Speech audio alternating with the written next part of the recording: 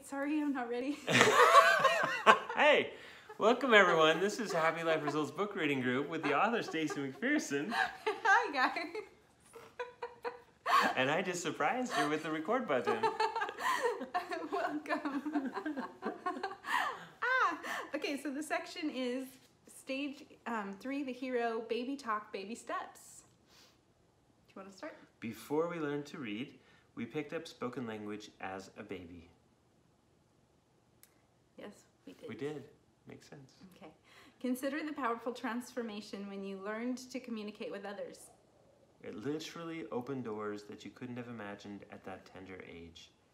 While you had mentors and guides to model the use of language, you needed no instruction on how to move the information into your subconscious. Yeah, when's the part where babies get the "this is how you learn language" class? They don't, right? They don't. So how do they learn it? They are amazing. And what's interesting too, though, is that's probably where we pick up a lot of the traditional model. When we're babies. Yeah, because it makes sense at that stage. Yep. And it seems to work at that stage. And it does get us where we're at now. I mean, we do a lot with the traditional model. Tons. Yeah. So when you think about babies and how when they want a need met, being cheerful and happy and doesn't work as well as crying and yelling and screaming. Yeah. And the louder, the more quickly you might get your needs met. Pain points seem to really work at the infant stage. Pain points seem to be the most effective tool. So we reinforced it as a baby that the way to get it is pain. The way to get your needs met is pain. And then we flip that around and try to get other people to behave in certain ways by using pain. But then we also continue to use pain on ourselves to push ourselves. Yeah. So realizing that we may have made that connection, that it's not only just instinctive and what just happens, but it's actually how to get things to happen. And it makes sense at that stage. Yeah, but we didn't have language. Like we didn't have the ability to use words and influence and communicate and use warmth and all of these methods that are available once we grow up.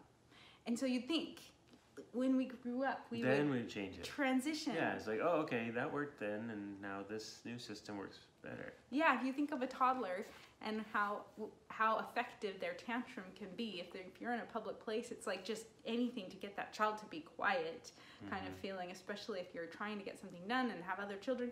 I know what that's like. I had 3 in 3 years, so I had 2 toddlers. This is a mother of 7 children speaking. Yes. And when you have one that's very young and then another one, 3 others, 4 and you're others, trying to get groceries. Trying to get everything done with all these kids, and you have just the one kid that's just having a one tantrum. screaming and having a tantrum. What do you do? Yeah. It's you can see why this would be reinforced. Parents, even in the most optimal, and we've even talked about this, is there a way you could raise children without this model?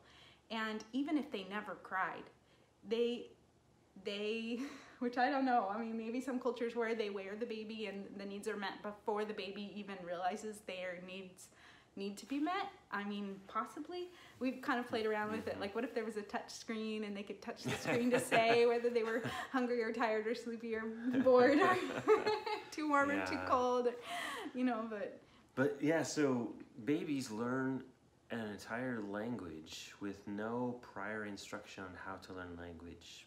Babies also pick up this model for how you interact with emotions and how you interact with getting things you want and that kind of thing. Yeah, so we kind of took 2 analogies just now. There were kind of 2 separate ones, but we kind of shared them both. Yeah, because as we move forward, we're going to be talking about the learning process. How do you take things that we've talked about and you've translated in your guidebook, and how do we learn them like we learn language? Yeah, it's exciting. It's exciting to think about and talk about and make sense of. And even if it doesn't make sense, the process of making it, helping it to make sense, will be very beneficial. So it may seem like, okay, if that doesn't make sense, just move on, which is fine too. but it's also fun to, if it doesn't make sense, to be curious and ask questions about why it doesn't make sense, make some notes, and then later when it makes sense, coming back to it and going, I learned to read. I learned to talk. So it's really fun. Hey. Okay. See you All right. tomorrow. We'll see you tomorrow. Bye, guys.